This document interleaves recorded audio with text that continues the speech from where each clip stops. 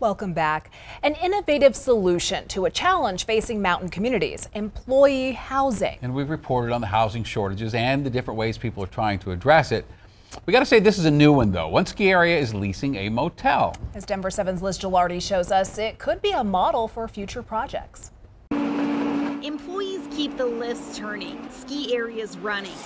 They make your coffee for those early mornings in the mountains, but they can't find housing. I had no idea it was so hard to find housing up here. It's pretty slim. Leah Roderick moved back to Colorado and landed a job in Idaho Springs. That part was easy. I found the job like within hours, so I figured there'd be housing up here, but it's been like 3 weeks and nothing's really come up, so I don't know what to do. She's not alone, and at ski areas, the housing crunch can make it hard to find or keep employees. It's more challenging. I mean, it is everywhere, right? That's why Loveland Ski Area is leasing this old motel in Idaho Springs, about 25 miles from the slopes. So we have a master lease with these two real estate agents who purchased the property, and this was a quick way for us to get some housing for this season while we work on the longer-term solution. Employee housing has always been a challenge in mountain communities, but officials here at Loveland say they've noticed a difference since the COVID-19 pandemic. Now housing is even harder for employees to find.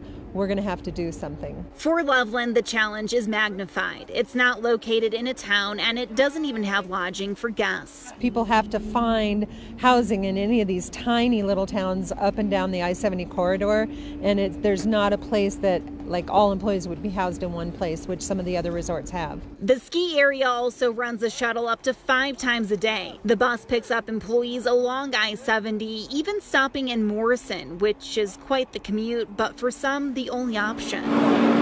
During peak season, Loveland has 650 employees. This new housing only covers 5% of the workforce, but it's a start. And the 30 employees living here have one less worry. Liz Gilardi, Denver 7.